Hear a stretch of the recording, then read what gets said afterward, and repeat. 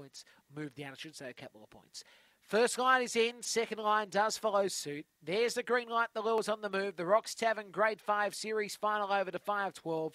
Ready and away. Right way began nicely alongside She's So Amazing, Compton Ruby and Ideas. On the outside is Starlight Dusty. Mix Kimmy got shuffled alongside Zipping Colin. Back in the tails, Local Brew down the back. And the leader here is Compton Ruby. Right way's fighting very hard alongside She's So Amazing. Starlight Dusty. Ideas alongside Mix Kimmy with Zipping Colin. Local Brew down the side. Compton Ruby leads. Right way and She's So Amazing and trying. Compton Ruby still the leader and Compton Ruby wins by a length. Starlight Dusty second, right way third, followed next by Mix Kimmy, She's So Amazing.